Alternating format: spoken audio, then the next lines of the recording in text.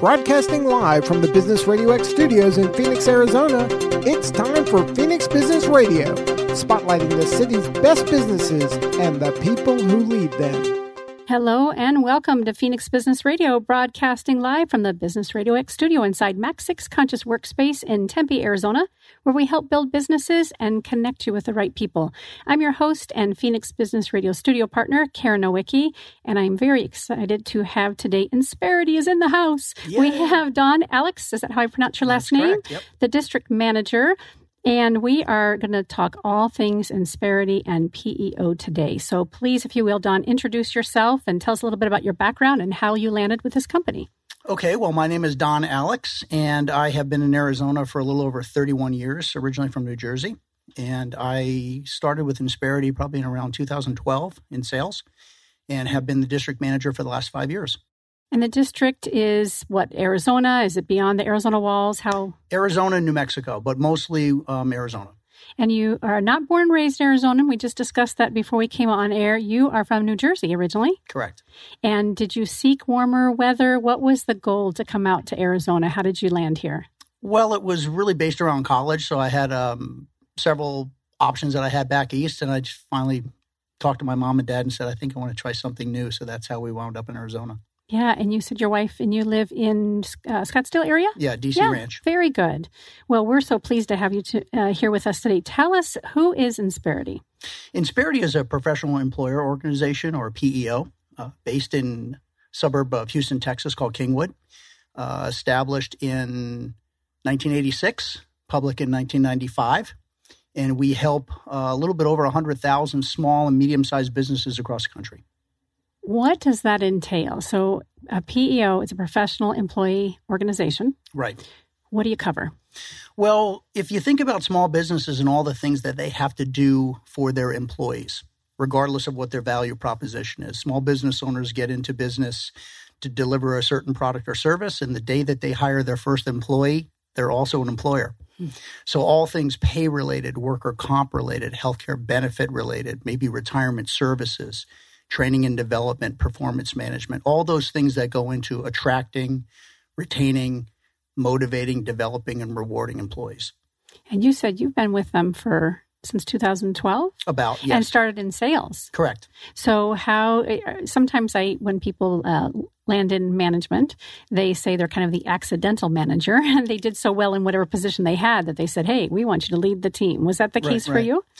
Well, I'd always been in sales. I had my own business started in 95 in the finance business. I did read that. So I started that with a good buddy of mine from college and ran that for about 11 years and sold it in 2006 and was introduced to Insperity through mutual friends. And I had always considered myself a salesperson or a business development type person. So when I found the company and I saw how mission-driven they were, it was just a good marriage for us. And I started in sales and thought I would be doing that for the rest of my life. So like a lot of things in life, if you want to make God laugh, tell him your plans. And he's going to change them. He's going to do that for sure. And he did that with me and always has. And the opportunity came up to be a leader in the company, and I was thrilled to do it. And it's been about 5 years since. So great. And it's still sales, right? If you're not selling, the product and the services, you're really selling with your team and getting them rallied and encourage that sort of thing. Of course. I mean, leadership is really about helping develop other people to their fullest and best use, right? Mm-hmm. So there's always amount of selling in that, whether it's sometimes you believe in them more than they believe in themselves, and it's kind of managing them up and helping them. But it still on a daily basis involves meeting with potential clients or prospects and helping them work through and navigate the challenges that they go through as a small business owner and helping them any way that we can. Well, we certainly have seen a change, right? Given quarantine and COVID and just all of that. How can working with a PEO help business owners as it specifically relates to COVID and the pandemic? Well, before COVID, when we would meet with small business owners, we would cover sometimes the 3 A's is what we call them, which is things that they want to avoid in their business, things that they maybe want to adjust, and then things they want to achieve. And we changed that a little bit for COVID, and it turned into the 3 R's, which were rescue, recover, and rebuild. So in the PEO relationship, as this challenge came up, like many other small business challenges that can come up, they could use us as a third party to use the best practices in HR to kind of help keep their people on track. Because regardless of what the challenge is, they still have a value proposition. They still have clients that they need to take care of. And they still have employees that they need to motivate. So it's been it's been a very busy time for us, to say the least, for our service people, whether it's helping them prepare the documents for the PPP loan, or maybe now putting the policies that they need in place for remote work, or maybe getting back into the office in a safe and manageable way. And you're a one-stop shop. I would imagine there are some small businesses who aren't familiar with Insperity or even PEO, for that matter, would go and find someone to help them here and have a bunch of different people and organizations that are helping them, consultants, and none of them are really connecting. Is that one of the benefits of working with Insperity, that it's a one-stop shop? It can be. I can tell you my experience in my business. I added things as I could afford them, or as my wife told me that I needed them. That makes sense. Like healthcare benefits or retirement services or professional payroll services. So it's a grow with you. It's a grow with your business opportunity. Many times small businesses reach a pain point, and it causes them to reach out to us either through a reference or a referral, or they overhear a conversation that's going well that we're having with some potential clients. And we believe very wholeheartedly in diagnosing before we prescribe. So we do a discovery call with them, take a look at what they're doing with their business right now, and do what we call providing hope, showing them maybe another way to do it. And your company is countrywide. I know you mentioned that the main office is in Texas. Yes. You manage the district here and New Mexico. Is that what you said? That's what I'm responsible for. But from a overall company size, our market cap is about $2.5 billion. We've been around for 34 years. We have, give or take, one or two offices, don't quote me on this, but about 85 sales offices across the country in all major cities. Wow. And from the business owner perspective, you alluded to this a second ago, but when do you know it's a good time to start working with a PEO? It really is that pain point, do you think? I mean, that's probably when they come to you, but right. Would you suggest that they find you prior to that? Small business owners that we work with are always looking to improve and get better. And they have a getting better agenda is what we call it. So some of the common pain points that cause business owners to reach out to us, one that everyone is struggling with, is the cost of healthcare. And there are certain ways that you can get that. And a PEO offers a platform where you can benefit from economies of scale to be able to build something that not only attracts and retains the right people, but is scalable so it doesn't get out of control for you as you grow the business. So no sense in solving a problem today and having 3 or 4 unintended consequences that you can't handle 2 or 3 years down the road. So business owners like predictability, and they like to manage to something that they have a little bit of foresight on as they go forward. So that might be an example of something that's happening. Maybe in a very tight job market, it's attracting and retaining the right people through training and development or ancillary type benefits. Maybe a flexible work schedule, which if you have a small business with employees in different states, there are a lot of different rules and things that you need to navigate. So that might be a reason why a PEO could then step in and help you in all those states. Would you say is the competitive advantage in working with Insperity? Compared to the overall PEOs across the country? I think our CEO and co-founder says it best when he talks about depth, breadth, and level of care. So not all PEOs are created the same. Certainly Insperity is not. We concentrate on what we think is the top 10% of small and medium-sized businesses that have a getting better agenda, that really understand that investing in their people and the type of return they can get from that is what differentiates them. So the level of care that we have and how much service we provide for them. I hear you saying that you resonate well, Insperity resonates well with people who have a let's do this better agenda. They're eager to learn. They're ready to take the coaching and the guidance and run with it, and they can scale up, or you can scale up or down with them. Right. Is there a particular vertical or industry that we could help you introduce you to, or is it really more that attitude for the the business owner themselves and size as well? Well, there are certain industries that we are prohibited from doing business with. So maybe I'll start with that. So things like in the marijuana business, because of difficulty to bank those businesses. Things that go subterranean or way up in the sky, like rockets or airplanes or things like that, or people that have armed guards. Because one of the ways we manage risk in a small business through healthcare and through worker comp and some of those things is limiting the type of folks that are inside of our pool. Right. So there are some businesses are prohibited that we cannot do business with, but otherwise highly educated, highly comped individuals at those companies that are competing for talent for both attraction and retention to some of the biggest Fortune 100 and Fortune 500 type companies. So those are the ones that are the best fit for us. That's great to know. How tied into you don't do employee recruitment? We do have a recruiting division. You do? Yes, we do. Matter of fact, as far as we're talking a little bit about COVID recently here.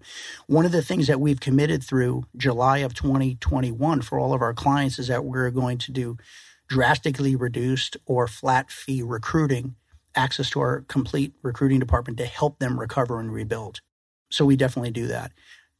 Included in our platform is recruiting support. So how to write a good job description, how to write a proper offer letter, how to set up that employee for success from the beginning all the way through the life cycle of their career with your company, which is not something that small and medium-sized businesses are particular experts in until they need to be. And then oftentimes it comes with such a high price tag. It's a little bit out of their range or a lot out of their range. And if we rely on, the almighty Google search and try to learn ourselves, we're taking ourselves away as small business owners from the task that we really ought to be focusing on. So having a partner like you guys makes sense. That's very generous to have that opportunity to help people get back on their feet as we move towards 2021. What is ahead for you guys in 2021 in the coming years? Well, historically, we've been a double-digit growth company, and we continue to do that. I think what we've seen through, whether it's Hurricane Harvey or through COVID or whatever type of challenges are out there, the level of service in our service team has responded, which I think is a tribute to the culture of what we have at our company. What we espouse and what we help small businesses with are best practices that have helped us build from a two-person company to over 3,500 corporate employees. So we're eating what we're cooking every day. So double-digit growth. One of the things that our founder had said during the last downturn that he would do differently in the next one is that he would continue hiring. So we've continued to hire, and we're growing like crazy. So that's fantastic. And again, practicing what you preach. Yes. I don't know if this is what you said. I might have misunderstood you. When you owned your own business, were you an Insperity customer? I was not. I had a finance business, and I remember back in the day when I was handwriting checks and I would send the information to my accountant, and he would tell me the tax deposits and how I had to do those things.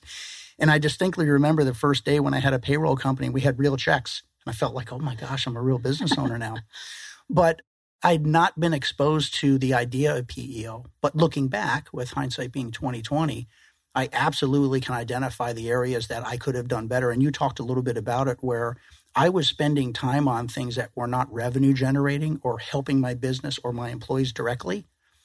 And it's much better to work with a PEO, or could be in that case, for people who are experts at it. So sometimes when I meet with a new prospect and they say, well, help me get my head around this? I say it's no different than you cutting your grass or hiring someone to cut your grass. You can cut your grass. Sure. But then if you're like me, you then have to store the lawnmower. And when the grass is wet and you put the lawnmower from the backyard back in the garage, you have that green trail and your wife is upset about that. And then I run out of gas and then the spark plug doesn't work.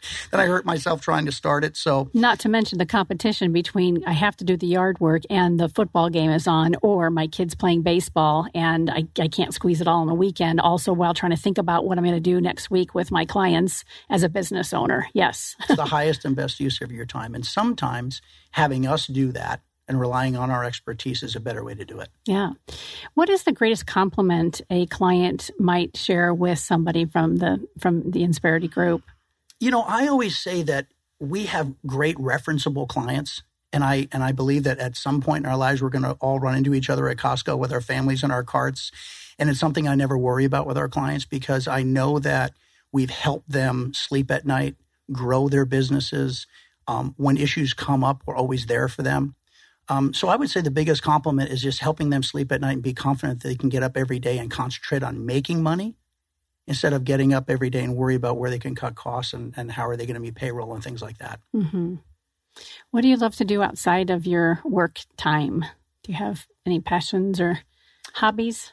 I do play golf as much as I can. My kids are now all out of high school and college and on their way, so I have time to do that, where it used to be, it was kind of tough to do on the weekends, right? Because you were busy with them. I also travel with my wife. She has a similar position as I do with SAP, so we're working all the time, and we have the same challenges, and it's almost work 24/7, but it's nice to get away from it and travel with her. And then spending time with my kids that are now young adults and listening to some of the complaints and challenges they're going through. It makes you feel super old, but I'm not old enough to where I can't relate to it.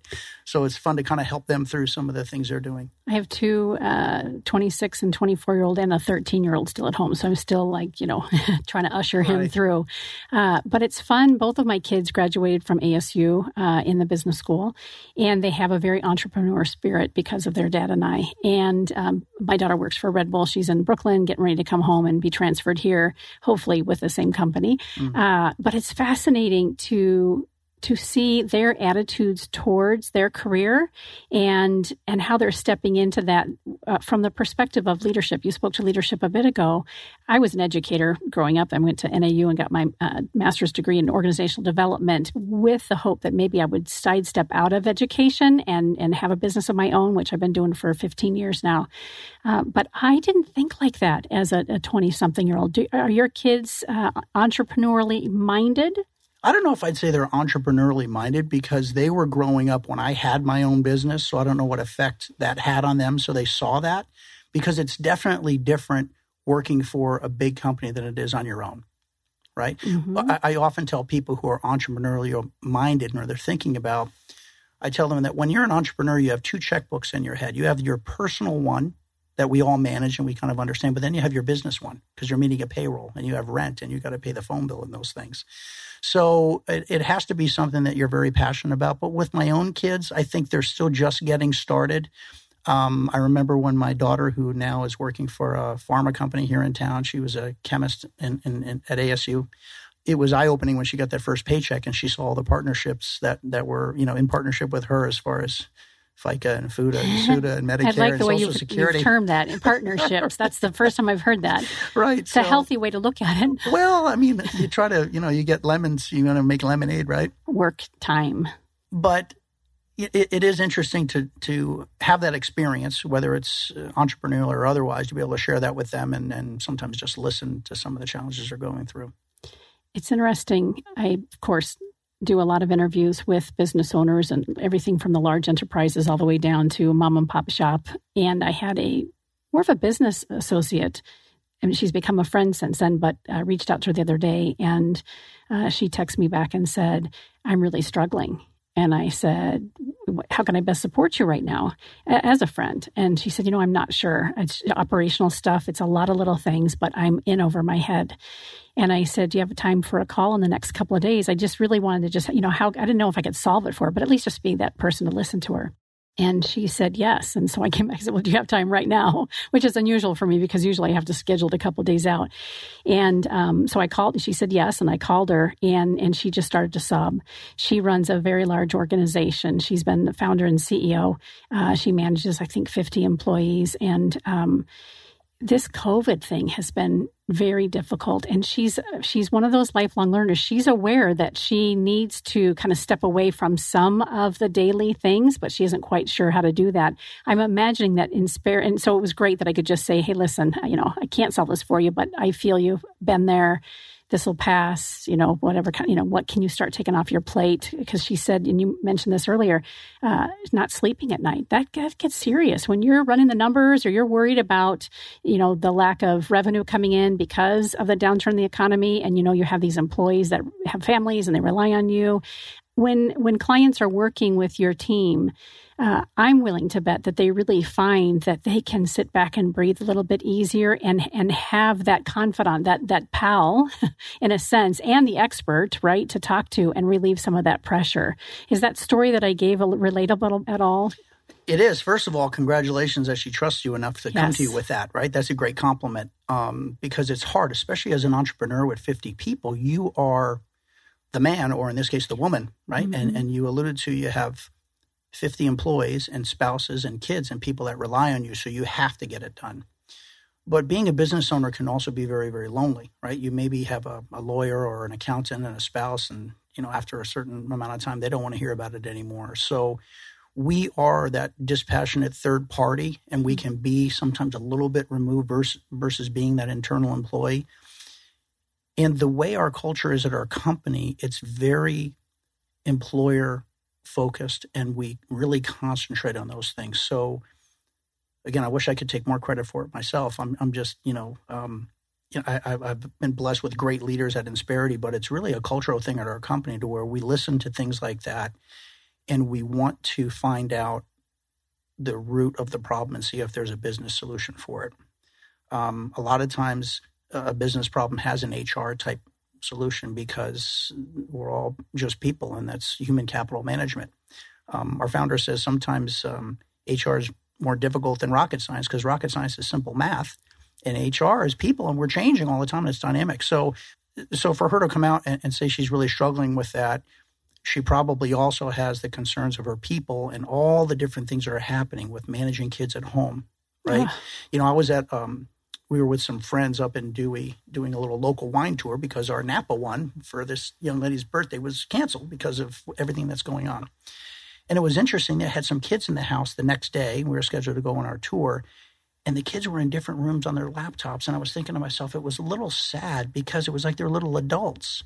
And I heard a little one upstairs doing the Pledge of Allegiance, and she was messing it all up. And it was so cute to listen to. But I was thinking to myself, it's too soon for these guys because that's what we do, right? We're working remote and we're working home. It's been an adjustment for me because I liked working in the office, and I would leave it there, and my house was my house. Now it's not. Now it's Business Central. Mm-hmm. So all of those things, I think, are happening to everyone, and good for her for reaching out and talking about it. But business owners, they get stuck sometimes in a rut of this is how I've always done it. And this is a real left turn for them. So we've been very, very busy, certainly our service team, much more than myself on the business development side. But we talk to clients all the time too, and just getting them out. Sometimes it's just going out and having a cigar if that's what they're passionate about, or having a meal with them, trying to get them through it. But we'll get through it. We've been through worse. I'm sure we'll get through it. Your point about... And I forgot my train of thought. You had said a second ago that I'm trying to grab it while I'm talking. It's an emotional topic. It's okay. It is an emotional topic. And I don't know where I was going to go with that. You had just inspired a story in me around, spouses, right? So you and your wife, similar roles. And so I'm sure there's opportunity to kind of, celebrate and share and exchange ideas. And you said a lot of business owners come home and their circle, their family, their friends may not get what they're going through because they work at a corporate office. Right. Owning a business is such a different beast. And to have Insperity there to say, we get it, we understand, and we're here to guide you through this next piece and look long-term for you so that your employees are happy, you're doing right by them, you have all the legalities in place, and this business can flow and you can focus on what you're good at. That's far different than, again, laying awake at night and stressing, or showing up to, I think, a BNI meeting or chamber meeting, and everybody's putting on their game face. Right. And sometimes not willing to talk about some of the struggles that really weigh us down. Well, another part of our business construct and the way the model works, I think, makes sense in that, where these companies dovetail off of our FEIN number. So the advice that we're administrating, we're liable for. So I think that creates a connection that business owners understand and they get. That's I don't know that I understand that. Well, you're benefiting from economies of scale when you partner with a PEO like Insperity, and the taxes that are due and the quarterly filings and all those things. Not only are we advising on the best practices and the way to do them, but we're filing them and we're responsible for them. When they're on our company healthcare plan, we are the plan sponsor. So when you're the plan sponsor of that, or the retirement services plan, you're the plan sponsor, the way you act as far as managing that, and I'm not saying we're perfect, but I think business owners understand that the advice that we're giving and how we're leading that way is the better we do, the more money we make. So, and we have risk with them as well. Same thing in the way we're compensated. We are a month-to-month type of an agreement. So if you believe that compensation drives behavior, we are motivated by making sure their business is successful because we participate in that success with them. Same thing on our service side. The way our service people are compensated to a great extent is based on retention. And that's connected to taking those phone calls and listening to them. And although we don't share names and specifics of different clients, we can share with a certain business owner these same stories that other business owners, maybe a medical practice is going through frustrations between the front office and the back office, or maybe a construction firm is going through the same type of struggles with making sure they can get the right talent on their certain jobs and managing the logistics of their people and what motivates them to do it. So the motivation in employees in different industries sometimes is different. But if they're sharing it with us as that third party and we can motivate and walk them through that, no sense in recreating the wheel, right? Right. So they feel validated that, hey, I'm not the only one suffering from this. And two, hey, there's some applicable things that you can give me now that can help me get over this and get through this. My studio is sponsored in part by Conscious Capitalism Arizona, and it's really, everything around the 4 tenets, making sure that all stakeholders are involved and happy, satisfied, finding ways to give back, being servant leaders. It really sounds like that's who Insperity is as well. It was interesting you said that, because when I first came up here, I read conscious. And I was like thinking versus unconscious. I didn't know what it meant. And I was reading that on the wall when you found me up front. And I understood the service leadership portion. It's a very big part and what we talk about at Insperity a lot. And then also the stakeholder piece. Even when we're meeting with prospective clients, there are different stakeholders, whether it's a CFO, they're managing money and risk. An HR person could be either strategic or tactical and have different challenges that he or she is facing. A CEO has a different type of vision on the business. And when we're talking to them, I think we're very careful to make sure that if we're posing different solutions to different issues, we're asking about other stakeholders and how might it affect them and what are their personalities like, so that we can kind of look a couple steps forward to make sure we're solving the right issues and the right problems with them. So it's funny you bring that up because I was curious about it. But we are very similar, that we're very mission driven. Our mission is to help the business succeed so the community prospers. So that's really our why. Yeah. And the way we do that is by changing behavior, which if you're like me personally and professionally, it's hard to change your behavior, right? You're kind of used to, especially at our age, you're just kind of used to it. Yep. And we do that by taking the payroll burden that owners have in a business and trying to get a return on that. So, if you hire someone at $50,000 as an owner, it feels like $65,000 to them. And ironically to the employee, it feels like $35,000 to them after they pay taxes and what we talked about earlier. So how do you motivate them? How do you make sure that they feel like they're being cared for and supported? And it's through all of these little things. None of them on its own does it, by itself. And for different employees, are different things. But if you can get a return on the things you're investing into your people, it's what we call discretionary effort, which is over and above the minimum to keep your job, which is your job description, right? Which is free labor for employers. So that's what we really try to do. So we're very mission driven in our why and what we're doing, and trying to share what we've learned over 34 years with these businesses so that they can be as profitable as possible. I love that. How does a business owner get started with you? You mentioned kind of a discovery session, but for our listeners who are like, I need to know more, is it just a phone call? Is it a little form on the website? What do you suggest in order for them to engage in the beginning? Depending on where they are in the country, they go to Insperity.com, and we have internal folks that would then get them out to the business performance advisors in their area. Mm-hmm. And then we conduct a discovery call, where it used to be we come down and meet in person. Now it's Zoom, and I'm an expert at it. I got my background up and all those things. I'm so proud of myself. But we're meeting with them, and again, we're finding out where they're at in their business. What is keeping them up at night? What are their frustrations? What are the desired outcomes they're looking for?